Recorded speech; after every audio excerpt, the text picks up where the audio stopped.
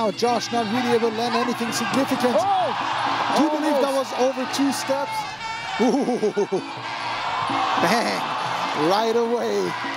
Josh Did defeat Konjac in that fight. It's a lot bigger than Satanfah. Ooh.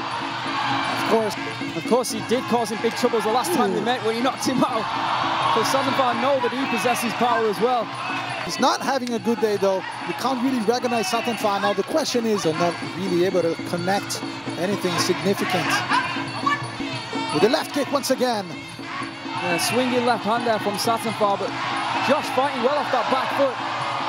Jumping knee. It's difficult for Satanfah. You can see he wants to push forward, but he knows he's going to walk in. Again with the left kick, 2 times, 3 times in a row. Almost fighting as Josh looking for elbows. Ooh. More aggressive as he needs to be. Left knee there. Satanfah looking very relaxed. Yeah, now Josh not really able to land anything significant. Oh! Do you believe that was over 2 steps? Oh, he walked straight into that right kick to the body, did Josh.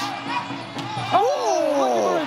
That was good defensive work there by Satanfah. And again, good hand control. Defending and controlling the fight. Another spinning back fist attempt. See Josh pushing forward again. Looking for that spinning back. Right kick to the body. Attempts the right hand by Josh.